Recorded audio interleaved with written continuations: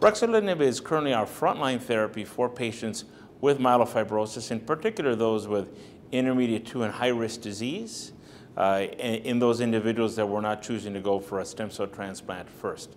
Additionally, there are roles for symptomatic patients with intermediate 1 risk disease and even subsets of patients with low risk disease.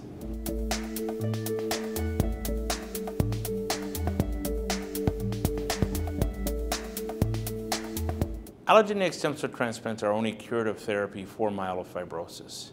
So we look at a variety of factors in terms of, is that our initial therapy, or will that be a therapy that is a backup? Patients in which I consider that as initial therapy are those who are young, have a good donor, and are very high risk. They too may have ruxolitinib or therapy pre-transplant, but they'll be going to transplant more directly.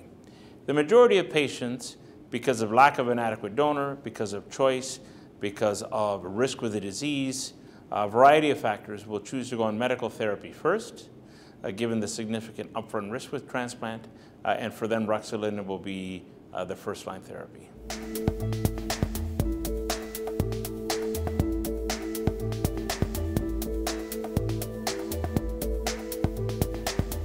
At the moment, it's not clear that any combination is yet superior to single-agent ruxolitinib. So I think there are valuable clinical trials that continue to evolve. But at the moment, I'm not yet recommending to any of my colleagues to be using any of these combinations in the clinic outside of the setting of a clinical trial.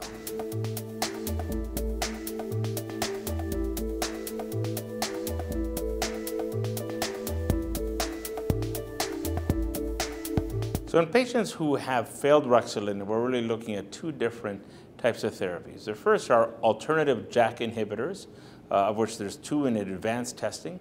Both pacritinib and momelotinib are in very mature phase 3 programs, which are being analyzed to see the impact on splenomegaly and symptoms and potentially improvement in cytopenias, both as frontline, potentially as second-line therapy.